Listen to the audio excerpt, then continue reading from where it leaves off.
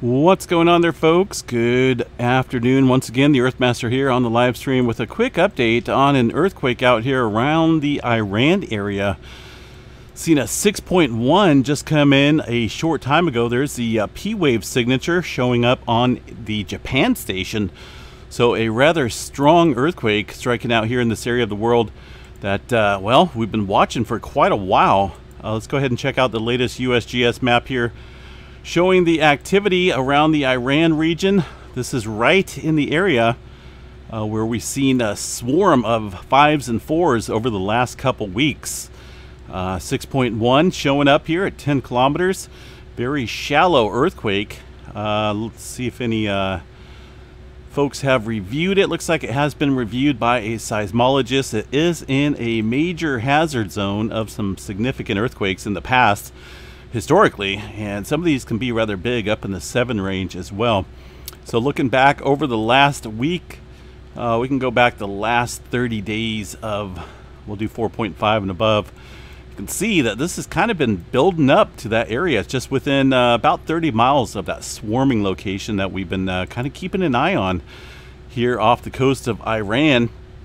Again, prior to this, we had quite a few 4s and 5s in the mix here. I think the largest was a 5.6, it looks like.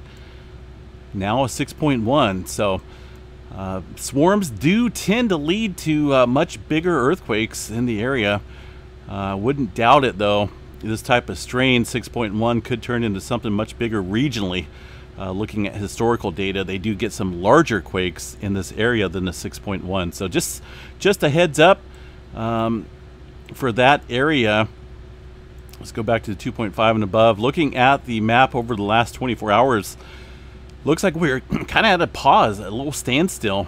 We did see low activity along the west coast. Not a whole lot here through the Philippine plate. I think the most recent quake prior, about an hour or so prior to the 6-pointer, is a 5-pointer up here in China. It kind of confirms a westward pressure movement that I've always been talking about here. Get the general flow, at least in this area, westward. And up here you got a lot of squeezing in coming in from the south. So westward with that Japan or the China quake 5.0 an hour before, and then bada boom bada bang, get a 6.1 in the area. Looks like it is showing up in the orange category. Yellow for the pager. Possible, unfortunately, it looks like maybe a chance of fatalities. Hopefully not, but it is in an area that let's see what we got here for population density. I'm uncertain exactly population density out here. Let's see what we got. We can check out aerial real quick. Not for sure what's out there besides a whole lot of desert. I'm sure there's some, looks like maybe an airstrip or something out here. Some type of, I'm not for sure what that is. Looks like, wow. Some type of rice fields maybe? I don't know. Kind of crazy to see out there in the desert.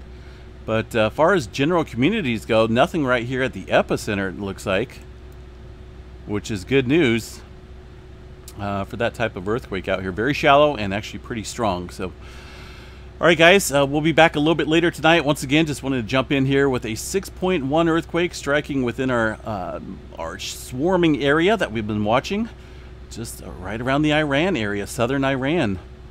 Stay safe out there, folks. We'll see you guys back here a little bit later tonight with a complete update. And that 6.1, I'm sure, is going to be sending a little surface waves throughout the rest of these seismographs, so watch for that. But a lot of times that P wave can be picked up on stations far away. If it's strong enough, I wouldn't doubt it if it does get upgraded. Here's that P wave picking up here on the station in Japan. All right, we'll chat at you guys a little bit later on. Stay safe out there, everyone. Peace out.